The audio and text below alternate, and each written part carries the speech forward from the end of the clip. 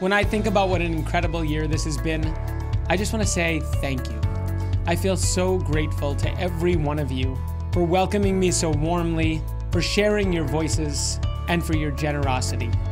The 365 listening tour has been an unbelievable opportunity for me to get to know our whole community. But it's been so much more than that. People were honest about their concerns, and people were constructive about the ways we can be stronger together.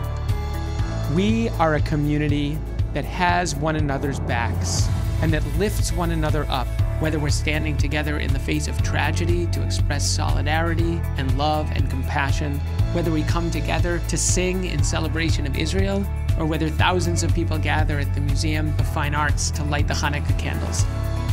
There were so many moments when I felt confident that our future is in good hands. Our next generation is eager and ready to step up if we give them opportunities to engage and to lead.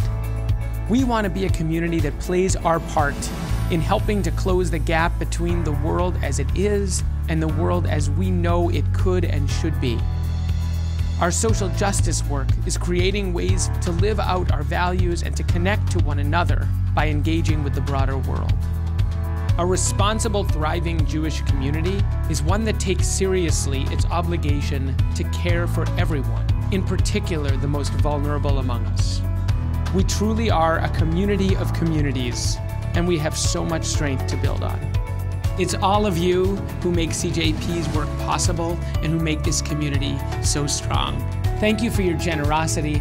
Thank you for showing up with such energy, passion, and commitment. This has been an awesome year, and I am so excited about the work ahead.